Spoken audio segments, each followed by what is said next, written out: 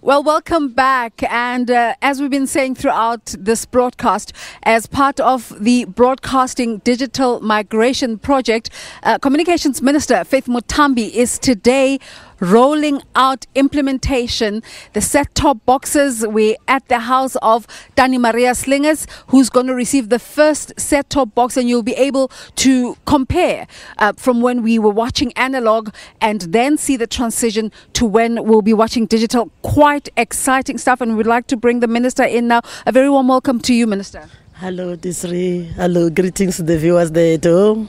I imagine an exciting day for you. Indeed, it's a very exciting day for all of us in the country. We are launching the first set-top box manufactured here in the country. So we'll be handing over the set-top boxes, and then that's gonna change the life of Dani Bundles in the sense that she's gonna see clear television access, because you know here the SKA people have been struggling to have access to television. So this is gonna change the life of Dani. You're talking about the SKN. This is a square kilometer array. It's another huge project that South Africa is undertaking. And there is a backstory to why your first rollout is starting here in the SKA area. And here we're going to bring in Silayelo to tell us about why Silayelo is from the SKA project. Silayelo, good morning to you. Good morning, Desiree. Good morning to the viewers. Why is it important that the SKA area is fully covered in terms of digitization? The SKA is a radio telescope. A radio telescope uses the radio frequency just like the television uses the radio frequency.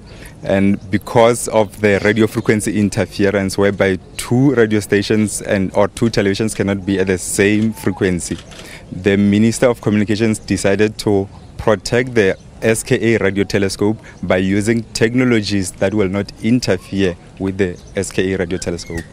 Minister, what Silayelo is saying is quite important in that this process is not just about digitization. It's about being compliant with rules all over the world, number one. Number two, it's about creating skills, because there will be manufacturing in South Africa. How were you able in this time to cover all these bases? Yes, that's why now here in the Northern Cape, we are forcing everybody to migrate.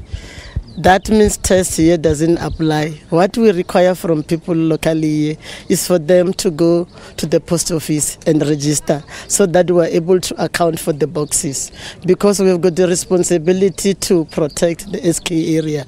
That's why we've prioritized this area, because we want everybody to migrate. We don't want the work of the SKA to be interfered with our television and all this kind of thing. That's the reason why we are here, and we want to force everybody here to migrate. So please, people of Northern Cape, in particular Keimoes and Keimoes, go to the post office and register so that we'll be able to hand you over free set-top box. The beauty about them here, whether they afford or can't afford, they are all going to get free set-top boxes in our... Meaning of universal access? Definitely. Let's quickly talk about the fact that it's not just about television. It's about broadband access, it's about radio, it's a whole spectrum of telecommunication services. It's true. And then we are trying to save the bandwidth, to save it with limited one, because with DTT, then you can do multiple of services. The beauty about it now, like you've indicated, people, once we finish to migrate, then we'll be able to release spectrum. You remember that we are lagging behind in terms of broadband access.